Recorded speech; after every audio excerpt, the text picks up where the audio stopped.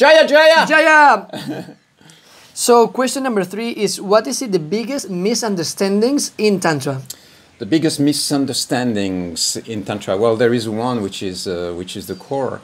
It is missing the big picture, brother. It's like we engage into that, and probably what you heard about Tantra in the West, it's like the neo-tantric field, which is a lot about sexual gratification, and so on. And so, but that's a tiny little fraction of what's available out there.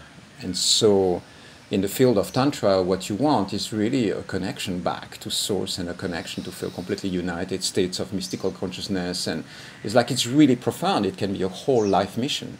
So when somebody meets me and they go like, oh, do you have a book about Tantra?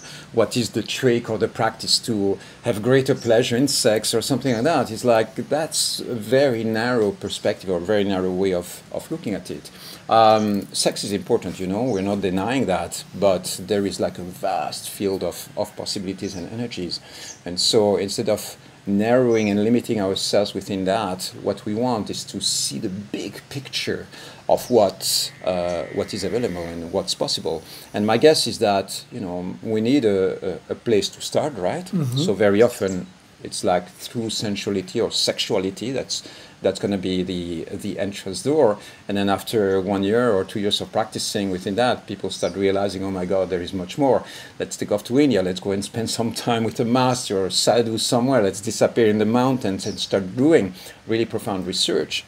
When I enter into the field of spirituality, I was still in academy doing my own scientific research and so on. And after 2-3 years, I was like, oh my God, I need to go deeper into that. So this is the moment I decided to quit all that and go deeper into all this reality.